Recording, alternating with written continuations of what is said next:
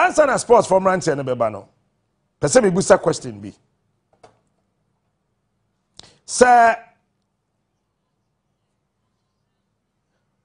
maybe dada. So obi catch now say wa banning from BBA. Nipa no bet me use product. And I said Debbie. Me pese Shatta Wale sue Charterhouse.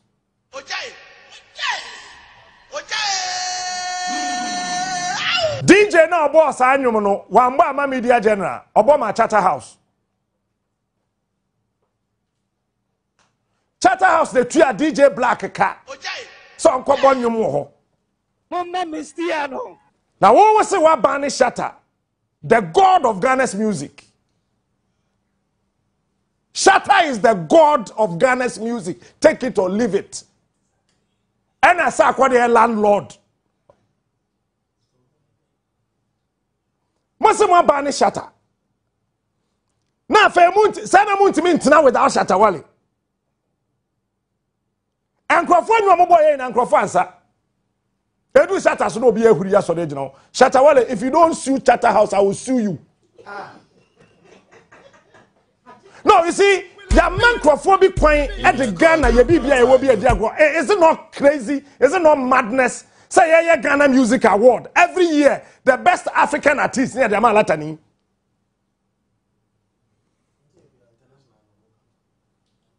Oh, every year, the best African artist of the year near the Malatani. Now, yeah, Sakwa the effect. Stone Boy effect. No, I suit in Kania. No, the call. Now, you'll be a fair. The African artist of the Ghana had the Charterhouse and Nyansa. So, bet me, I said one at least just a year. The African artist of the year between Ghana. Yay. If you are Ban Shatta, fine, no problem. But it down, you can't do without Shatta Wale. Abraham say be kasape. Mo say hey, mo nti bi da. No bi a wa ban no. Wo body nyom e wo program ase. I say ebia minim the reason led to the ban. Maybe the code of conduct. Well, Shatta only fan so need to buy ni conduct nye. Eti wa ban no. Ada na wo body nyom. To was. Yeah, in the personality, but one jare, what about the personality? Na enyum no efri wiem ana bai. To was. Enyum no efri the personality ni na bai. Shatta am fan sika anko studio, anko record enyum.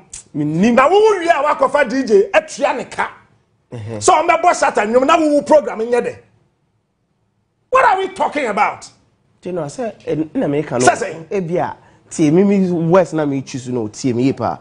Ebia ne conduct be based on the conduct ya fa ne Shatta siban ya je atum and ya twe na so ntime nyum na wo bo agire. They've not said say one way you know wo mutu royalties ma Shatta na.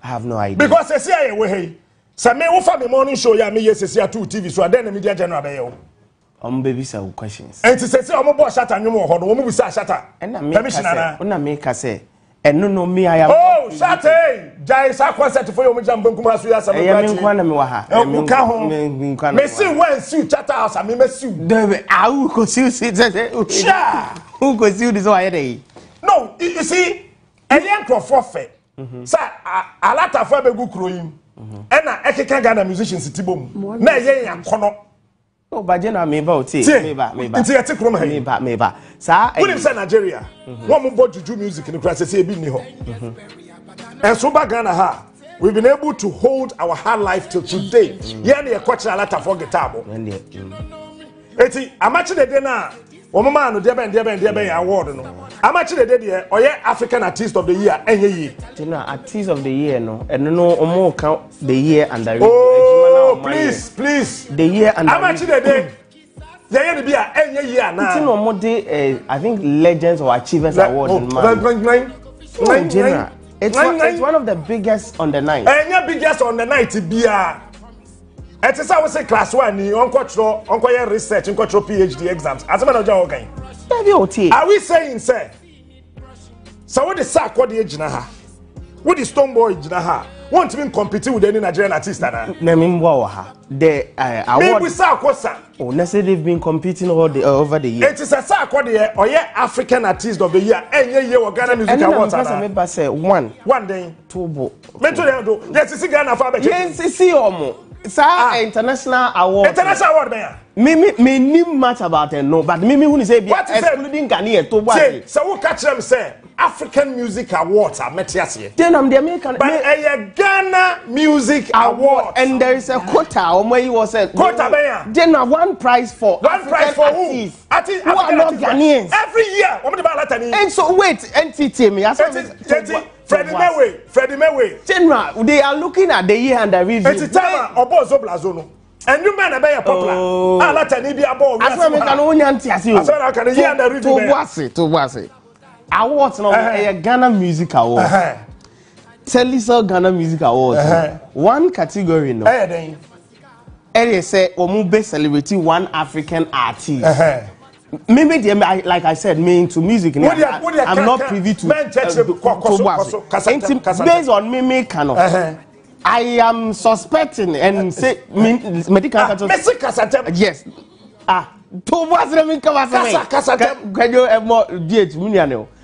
the American say that category now they shouldn't go to Nigerians all the time now. It should have been maybe Ghanaians to be to me. And I mean, say I mean privy to all of one document, but no my excluding Ghanaians. Excluding Ghanaians say na Jimmy. So mama anu aduane yes ye ma na mum obi awards na omo awards papa you chop money. Ama o mama so anu aduane. O mama nu aduane ni wie ya. Na o papa sa kokruma koto fried rice abro. Awards na omo ye no. It's to celebrate Ghanaian musicians. Wait. No, it's disgracing. No. It's insulting. No. Don't stand here and say no. General. We hear then catch and say Onua Awards. BET Awards. 20. BET dinner that's what you can say. You can't just say American Music Awards. No, say America for Music Awards. They award only Americans. BET is international. So in Ghana Music Awards is not international. One more category. No. American Music Awards. Ghana Music Awards. Please. If you don't know them, go there. Even Korea, Music Awards. Award the outsider. But this is TCL, TG. It is because they are promoting Nigerian music here. But then, yes, we are born other country. Ghanaian music. When you watch these Nigerian movies, they use most of our music. Please, Jai concert. No, I would not hire. It's not about concert. Then the issue is that you have a very good. But the issue the band that I would say, man, pa me who ajin kwa brefo yabo Kenya. Na sa akode sa akode sa akode nkwa na tuni mokruma satan nkwa na tuni mokruma. So the issue is someone nkwa na tuni mokruma. No, these are the artists are no, I disagree. African Artist of the Year. Ghana Music Awards. That is a category created to celebrate Africans outside Ghana. And say Africans, but one African country apart from Nigerian artists are celebrating for the past 25 years. General, so and then America say it is based on what they decide to choose. It is not based on what they decide. So it's about destroying. No, it's not about destruction here. It's about Charterhouse. TCL, the board decision say these are the artists are free outside Ghana. African Artist of the Year category. We've selected them. Say you best celebrate them after voting and whatever. This personality from Nigeria won it. Are you listening to yourself? Oh, General. Yeah, awarded Onua TV and Radio Awards. And so we created, another category in this award to celebrate the English-speaking station. English-speaking, man, minimize it. You say Onua TV and Radio Awards na the best radio and TV presenter award in the day. Onua Nibia Mfata. That is not the biggest award at that night. That is the biggest award. It isn't. The artist of the year is the biggest award. It is not. It is. The artist is Ghana. African. That is why I said the awards is made in Ghana.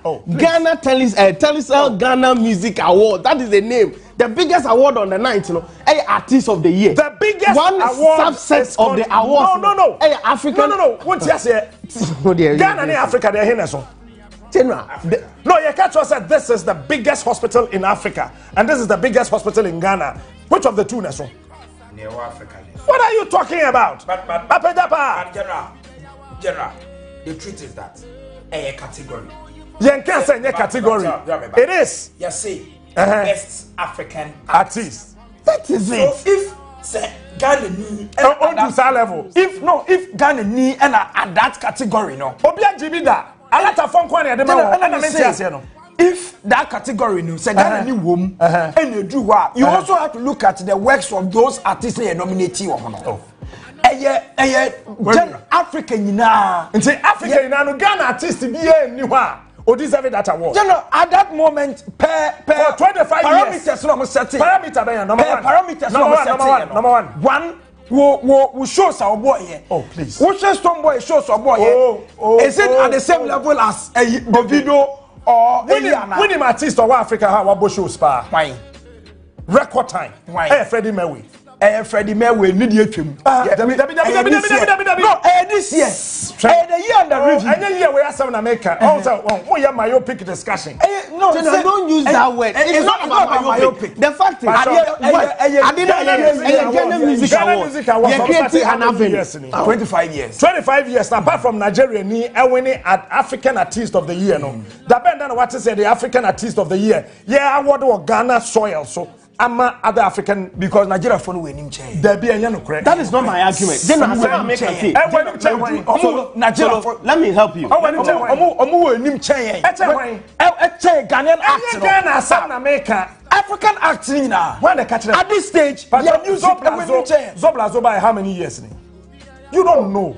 Zoblazo say you don't know. Zoblazo the 2000 muhobia. Na the two fancy 2000. 2000 muho. When I say 2000. Fancy 2000 muho. Said the Ghana Music Awards. That time no. There was no single musician artist that not Africa. Not one international recognition. Echen Freddie Mercury. Can I ask you a question? Try maybe. Why was the award not given to him? Hold on. The award is being voted. No. It is being voted. No, that category is not voted for. It is given.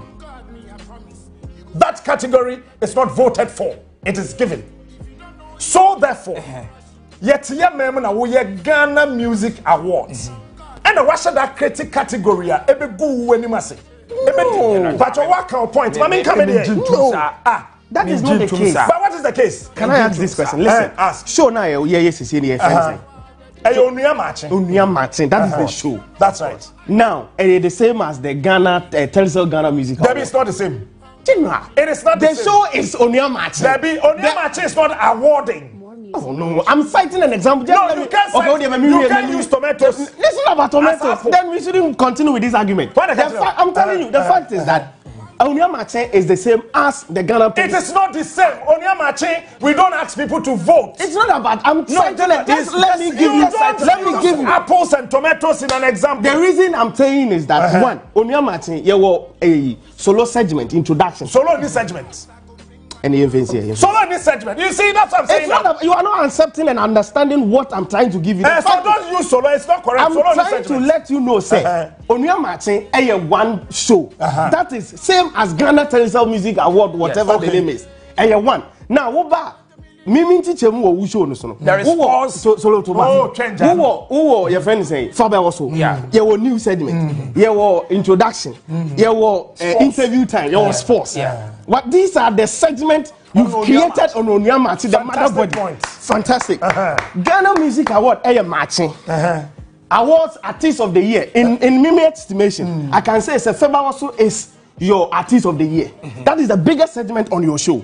So the biggest segment on Charterhouse and TDM Artist of the Year. One segment is that Artist of the African Artist of the Year. And then say Artist. So sports segment. Me hanum the show say sports segment your friend say African Artist of the Year. Yeah. So when we come on the show, according to Charterhouse, the biggest award Artist of the Year. And no, so they are not saying Faber also. Now, when you come to sports segment, maybe the African Artist of the Year. No. We African Artist of the Year, which is the sports. Are you trying to say, we are trying to overshadow Faber also? Are we overshadowing interviews? No. Where we? Okay. That is simple. Mami use match now the year. Yanko. Your father say will be here. Now for your creative segment or match so say the best TV station show. All the if you use the word if you use the best is for all the segments because you say best artist of the year, best Faber also best sports. That is the word best now. When you come, you have an argument. No. What's all the same? All the segment is categorized as best. Time. But I would say Ghana Music Awards. Yeah. Some music award nimunu yewo African best. That is the title of the category. Okay. African best. Is Ghana a European country? No, African. Fantastic. Okay. It is an African best there. What it means is that the whole night, all the artists that came, they are best locally. They are not best African. Hold it. Enti a Ghana Music Awards. It is not African Music Awards. General. So hold on. Enti say a Ghana Music Awards there. Yeah. It should be primarily secondary, tertiary Ghana. Okay. Now, who yes award in area? What say best artist Ghana? Best artist say unsung best Ghana. A do award Kessia the whole Africa can look up to the what say African best. Na no. What time they are coming with for the past 25 years. Then me I still don't get you because BET normally are doing BET international British entertainment then they do the award and they reward them after being the it is a British event but they reward African way BET a British event and what's if you don't know shut up. But I'm saying no, please. If you don't know, shut up. General, no. BET is black entertainment. No problem. No problem. That award. Grammys, Grammy is international. But where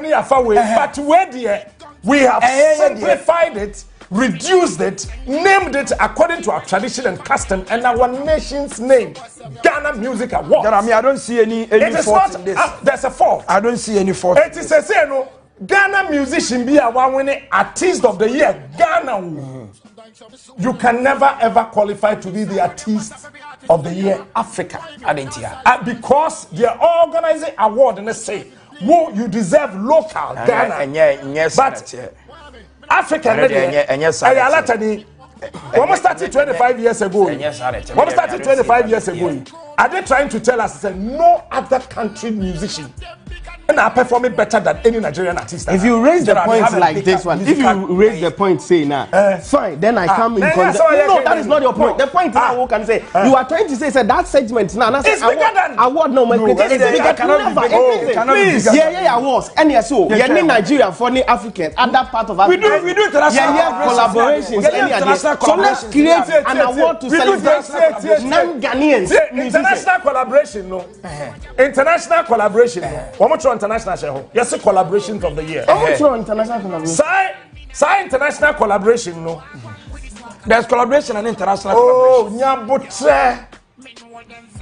Nyabutre, bra, men tumulika. We are in Ghana. Ghana is a subset of Africa.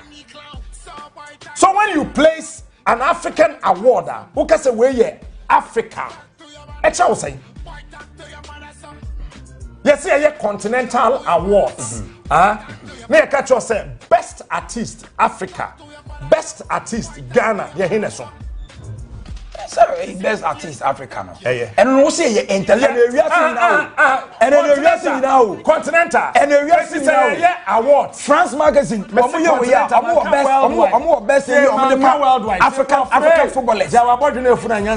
Me say continental. Man can the whole world. Me say continental. They have named the award African Best. Yen Ghana for the idea man say ono tesia wo hwe ni dwuma o mu die na Africa ha say no. Omo ye dem. It's not like it's the best in Africa. Ghana talking about? What are you talking about? But it's not the whole Africa. Ghana what? Ghana TV, Onua FM, morning show, awards. Now we are awards. You say the best morning show.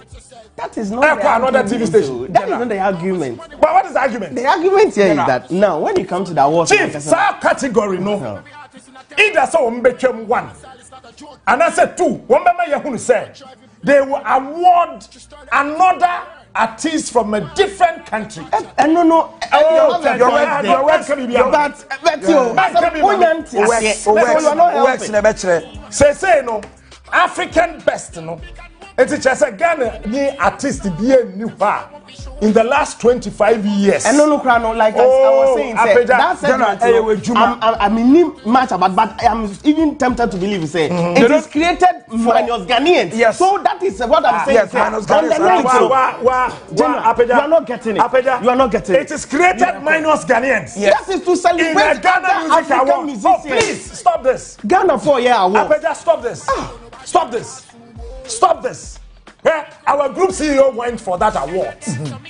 Media General covered that award. It doesn't mean we should defend stupidity. Nobody is defending. We are all having an opinion on an issue. It doesn't mean we should defend stupidity. You are organizing Ghana Music Awards. Ghana is just a country out of and Africa. The awards is for Ghanaians. And the awards is for Ghanaians. That is it. Oh, Cheyenne. So we decided to celebrate other countries. If you want to celebrate other artists, best artist Nigeria. Oh no. No. But as soon as you classify the entire continent and you give the award to one person, it means that what no a local. But the bigger one, the whole continent, is given to one person. It is a Ghana Music Awards. Find a year best artist of the year. Stonebwoy.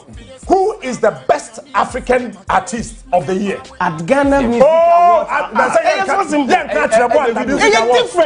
It is not. Who is the best artist of the year? Ghana Music Awards. Who is the best? No. Who is the best artist of the year? Ghana. Stonebwoy. In the Ghana Music Awards. Yes.